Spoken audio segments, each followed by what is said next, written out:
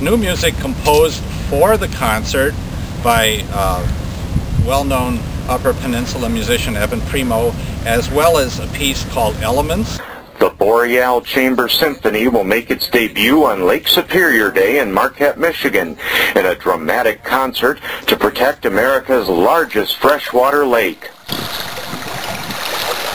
Haunting French horns, the soothing sounds of water, a thundering storm, and flowing interpretive dance using rocks, sand, and other items found along the Lake Superior shoreline are all part of the event entitled Concert for Lake Superior, People, Place, Purpose. With a view of Lake Superior, the concert will begin at 7 p.m. on Sunday, July 15, 2007, at the Upfront and Company restaurant in Marquette, preceded by a social hour at 6. Biolo, also dance artist Maria Formolo. During a press conference on the shores of Lake Superior, conductor Randal Johnson of Minneapolis, Minnesota, explained some of the details of the concert. More perhaps deeper metaphysical aspects of life around and relating to Lake Superior. The Boreal Chamber Symphony includes top musicians from around the Great Lakes region. Conductor Randal Johnson and those musicians want to bring awareness to ecological issues. We have only one planet to live on, and here we're living by the largest lake on the planet, freshwater body. We rely on the lake, and we gain spiritual nourishment from the lake as well as economic benefit. The concert is sponsored by the Superior Watershed Partnership and the Cedar Tree Institute, Marquette nonprofits that founded the Earthkeeper Initiative in 2004. The event will have a water and environment theme. In 2004, the Lake Superior Binational Forum designated the third Sunday in each July as Lake Superior Day in the United States and Canada. The concert is free and everyone is welcome, but donations are encouraged.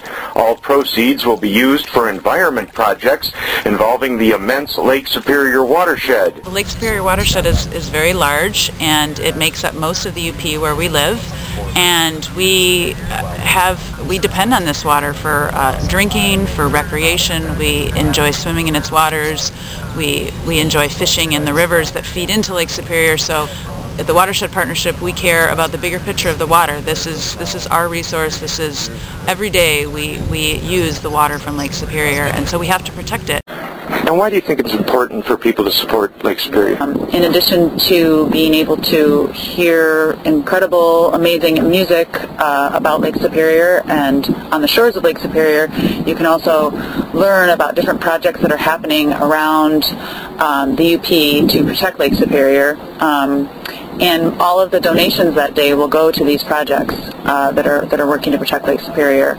Marquette Community Foundation also supported this project. How much did you guys give? It was $1,500. It was the requested amount. And why do you think the concert's important? Well, we really are a true believer in the community and in the Lake Superior, and so we wanted this venue to help support the numerous groups that are helping keep Lake Superior as beautiful as it is.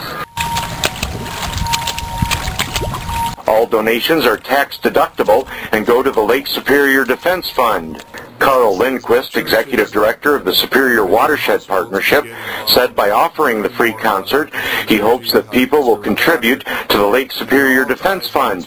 That way, the Watershed Partnership can expand and continue their successful Great Lakes protection programs. Lindquist said the concert is also a way to show that we all have an important role in protecting Lake Superior. The Master of Ceremonies for the concert is WLUC TV6 personality Carl Bonak, the TV station's meteorologist, who's been in the Upper Peninsula for 20 years. At over 1,300 feet, Lake Superior is the deepest and coldest of the Great Lakes. Its shoreline stretches over 2,700 miles, including the countless islands, and is fed by over 200 rivers. The concert was inspired by the Baltic Sea Festival, which partners classical musicians with environment groups. Johnson remembers the exact minute the Lake Superior concert idea was born, 1:27 p.m. on September 14, 2006 at a Marquette cafe. The Lake Superior concert idea was born as Johnson and a friend were discussing cultural offerings and the state of music in the Upper Peninsula of Michigan and the annual Baltic Sea Festival. Now, you've conducted lots and lots of concerts. What makes this particularly different? The members of the orchestra are very strong participants in creating and presenting the program. From a French horn duo, a rather lengthy piece, and the creation of the new pieces, there's a lot of energy coming from many people, most of whom are based here in the Central Upper Peninsula. Conductor Johnson was the music director of the 2005 Finn Grand Fest Symphony Concert in Marquette and the upcoming July 27th Finn Fest concert in Ashtabula, Ohio. Johnson has conducted many symphonies, including the Marquette Symphony. Conductor Johnson says the concert will be a renewal of energy and hope toward doing positive work for the environment.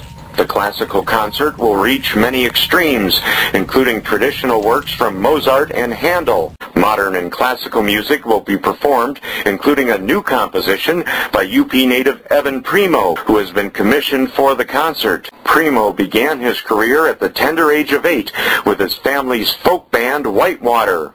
Primo's composition, Fall Storm on Lake Superior, was inspired by a chapter in a friend Lon Emmerich's book called The Superior Peninsula, Seasons in the Upper Peninsula of Michigan. Primo said Emmerich's book remembers shipwrecks during fall storms, like the Edmund Fitzgerald that sank in 1975 during the gales of November. Percussionist Kerry Biolo and James A. Strain and dancer Maria Formolo are premiering a performance named Elements. It uses rock, sand, and driftwood from Lake Superior. At the press conference, one of the concert sponsors, the Cedar Tree Institute, was represented by Tom Reed. Why does the Cedar Tree Institute think it's important to save and protect Lake Superior?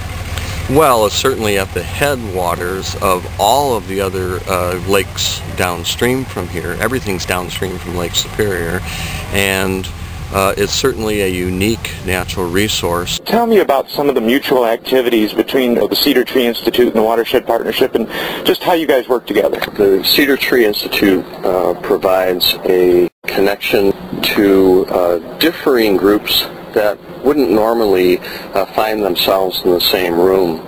We work closely with the Keweenaw Indian Tribe, the Lake Superior Watershed Partnership, and the juvenile court system in the Marquette County area. For instance, we've been doing a wild rice restoration project called the Monoman Project for the last 3 years, and we'll continue this year. We go out with kids from the juvenile court system, and we scope out prospects for planting sites, and then we plant these sites. The Superior Watershed Partnership and the Cedar Tree Institute have partnered on numerous environment projects over the last decade, including but not limited to stream restoration, controlling invasive species, restoring native plants, stormwater management, dune restoration, Great Lakes monitoring, wild rice restoration, erosion control, and energy conservation. Partners in those projects include the Marquette County Juvenile Court,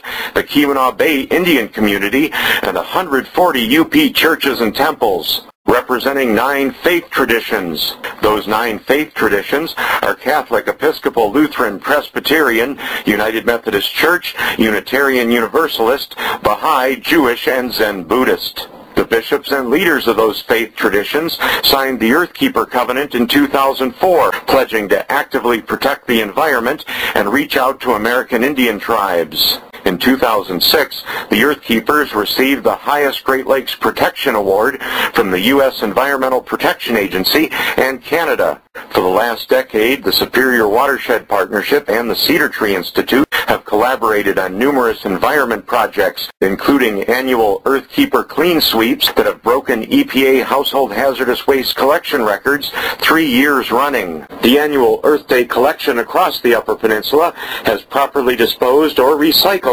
about 370 tons of household hazardous waste, including pharmaceuticals, old and broken computers and cell phones, household poisons, lead-based paint, mercury, and vehicle batteries. So please attend the debut of the Boreal Chamber Symphony. The free concert to benefit Lake Superior will be held on Sunday, July 15, 2007. It begins at 7 p.m. at Upfront & Company in Marquette, Michigan. If you can't attend, please donate to the Lake Superior Defense Fund. For more information, visit the Superior Watershed Partnership website. I'm Greg Peterson, and you're watching Earthkeeper TV.